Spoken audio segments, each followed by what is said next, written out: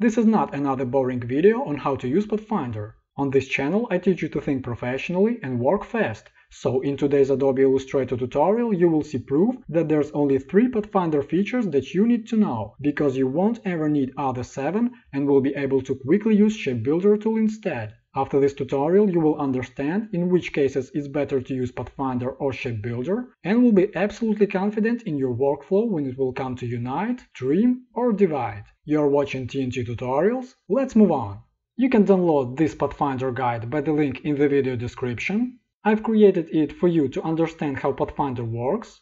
All these features placed accordingly to Pathfinder panel. First thing that you can notice is that I highlighted unite, minus front and divide. I highlighted them because I use only these 3 features from Pathfinder. I never use all other features. And if you will take a closer look at Pathfinder, you might have 2 questions. And first question is that how you will create this result with Shape Builder tool. And my answer is yes, it will be longer, and if you would like to have the same result, you should definitely use outline from Pathfinder. You will have this situation only once in 1000 cases. And now second question, why you highlighted unite, minus front and divide if you can obviously get the same results with Shape Builder also? And the answer is you can get the same results, but there is some specific situations that you will have very often, and in these specific situations these Pathfinder features will do great job for you. For example, you can see professional using of divide in 3 types of masking when we create snake and use divide to add color. And also we use divide in how to use draw inside mode where we draw rows. I also use divide there to quickly and easily add color to artwork. So check these tutorials if you want to boost your workflow speed. And what about unite and minus front?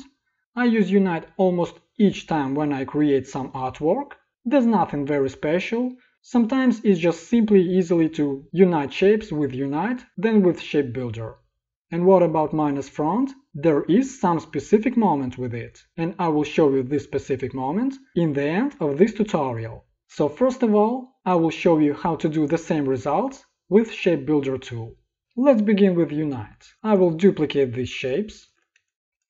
They should be selected, Shift plus M for Shape Builder tool, and drag with Shape Builder like so. Minus front.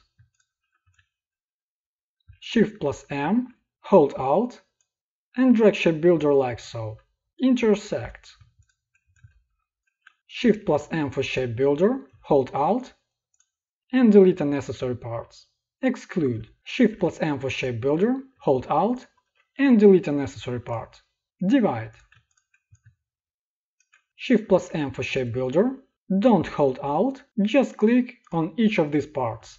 Then just pick this part and apply needed color. You have the same result.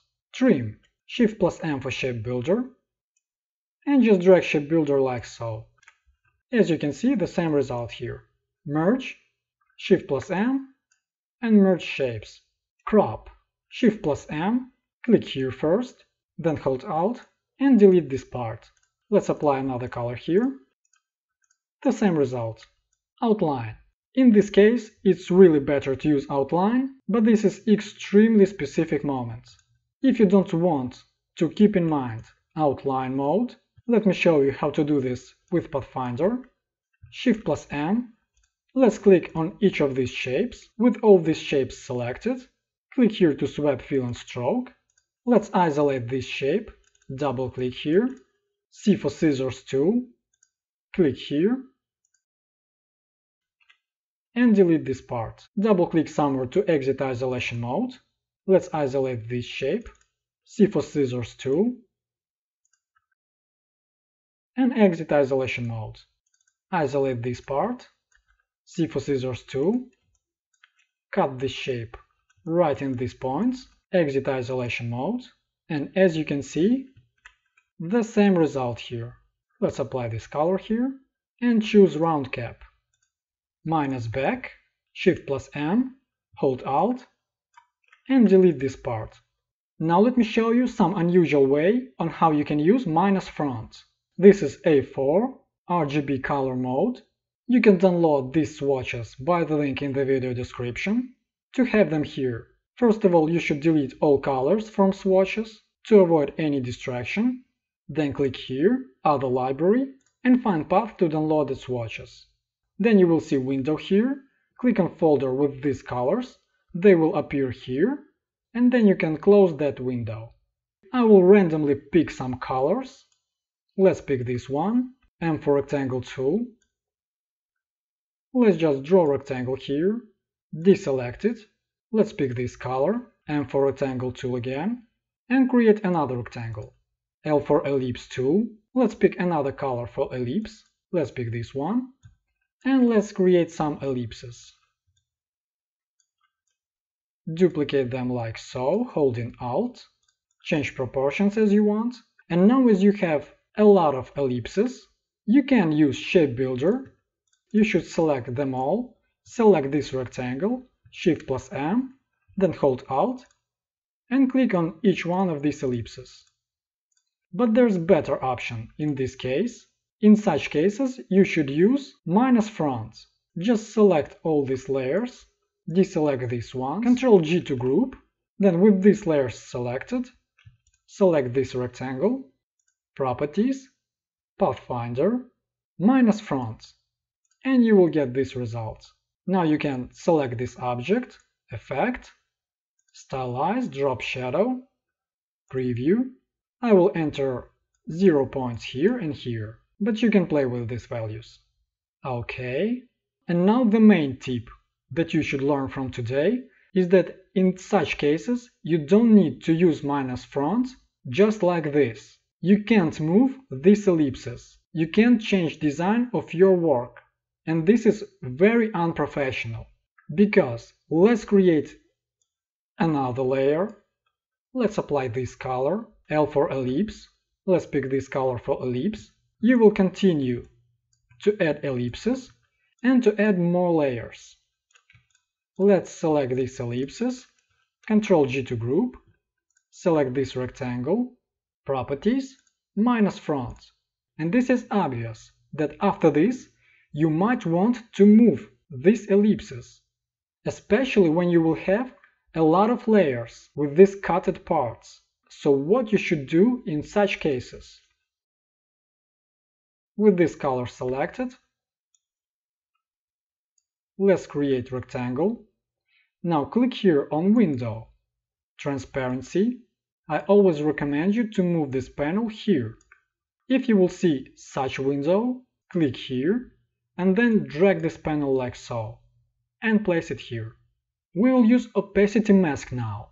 This is very easy, fast and professional. You'll be able to edit anything, anytime. If you want to know more about opacity mask, I recommend you to watch tutorial 9 ways to add texture. This tutorial will boost your creativity and workflow. I deeply explain how to use opacity mask in that tutorial. So right now, just follow these steps. Make mask, clip, select mask mode. Let's open layers.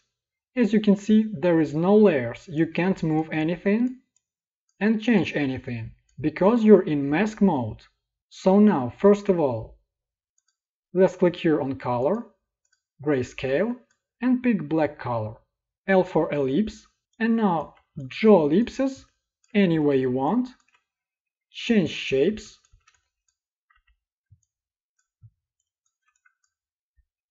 and play with design, like so. To exit this mode, just click here, and you can see all other layers in your artwork. Now let's continue. Let's create another rectangle and pick this color. Make mask, clip, mask mode, color, grayscale, black color, L for ellipse, and draw ellipses.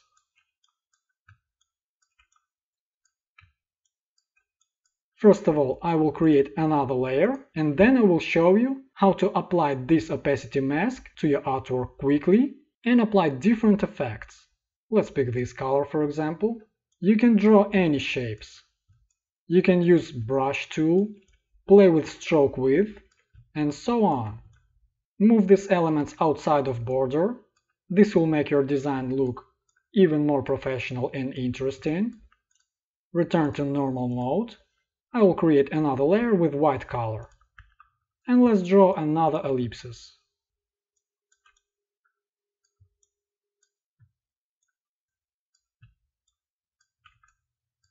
Like so. After this, just take a look at your artwork and see if you like everything. If not, just pick any of these layers. Let's change yellow layer, for example. Enter mask mode. In this mode, you can move shapes only from this layer. Other layers won't distract you. And now you can easily change design like this.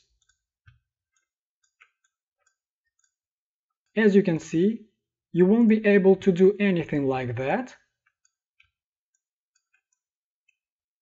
if you would use Pathfinder or Shape Builder right after you created these ellipses. You can do anything. Return to normal mode.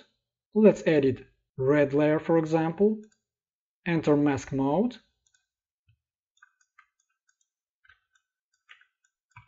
And just play with proportions. I'll change something here. Very quick and easy.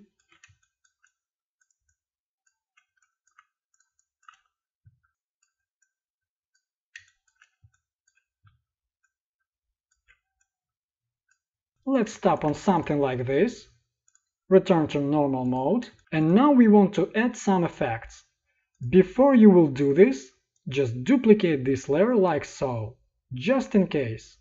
Make it invisible, and then apply anything you want to this layer. Because if you would like to change anything, you won't be able to do this after next step. So just have backup of this layer, and if you won't be happy with your artwork, you will be able to simply delete it and begin with these editable shapes. So let's begin with this layer. This is white layer, the layer that is on top. We're in normal layers mode. Just click here on Release. You can see all ellipses that we have created. Now, Pathfinder, minus front. And now this is not mask, and after you will change these proportions, they will be applied directly to objects. So first of all, I recommend you to work in mask and then apply mask in the way that I showed you to your object. So now let's click on Effect, Stylize, Drop Shadow, click on Preview, and you have this stunning result. Also, what I wanted to show you is that now you have shadows outside of borders, and if you don't want to see them, click here on View, Trim View. Even if you won't click on Trim View, after you will save your artwork, these parts won't be visible. After this, let's lock this layer, select this one, release, let's do the same, let's deselect everything, select these objects, Pathfinder, minus front. And if you want to quickly apply the same effect to this object from this object, just hold Alt and drag this point from needed object to object in which you want to apply previous effects. Just drag this point like so, right here. Effect will be applied and color will be changed. It's very easy to pick needed color. Let's do the same to other layers. Release, select these objects, minus front, Effect, Stylize, Drop Shadow. OK. The same with this one. Stylize, Drop Shadow. Also, if you would like to change shadow after you applied it, select Object, Properties, and you have Applied Effect here.